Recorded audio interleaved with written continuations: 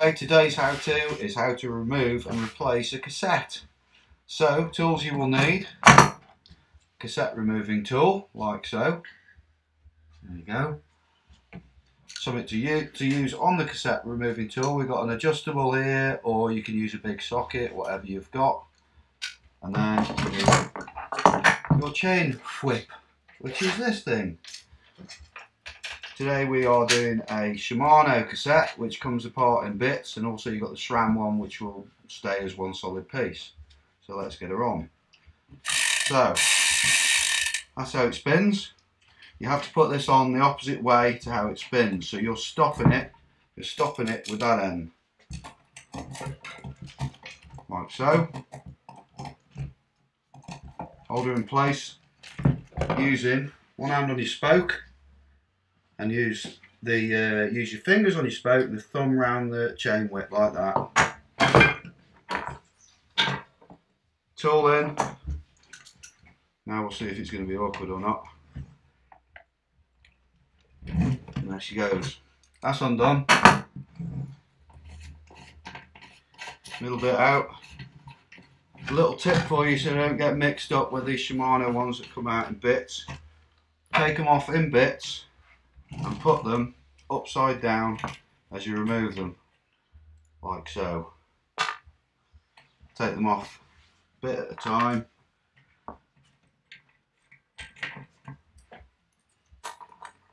Then when you put it back on, you know what order it all goes back in, and you're not messing about, because you've got these little bits as well in between.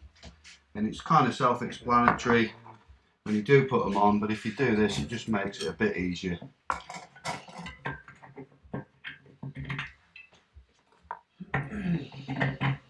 It's all coming off nice and easy. The last bit, this is coming off nice, but sometimes these can be a pain.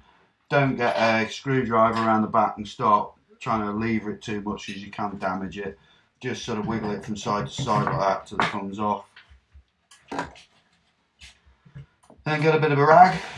You want to be cleaning that free up a bit.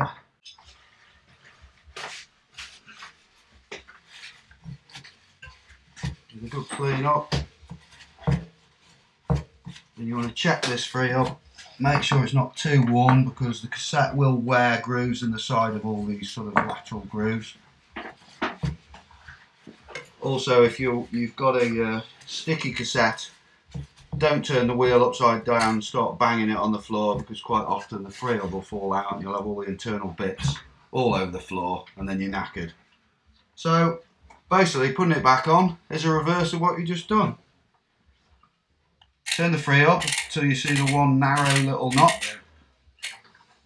Then look on your separate bits and look for the narrow notch which will match, which is there somewhere. There it is. Line it up.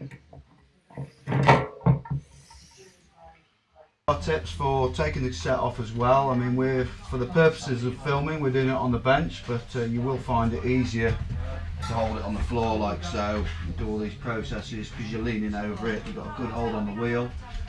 If the cassette does become stuck, like mentioned, you can get rubber mallet. Don't use a metal one.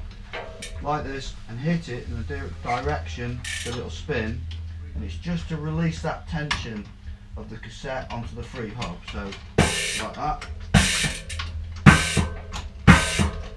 and that should eventually just stop it from being locked in place. Then you can remove it. Done. Simple as that. So don't forget to like and subscribe Thin TV. We just sold 2 bikes and a dropper, and they're coming back when? 2 hours.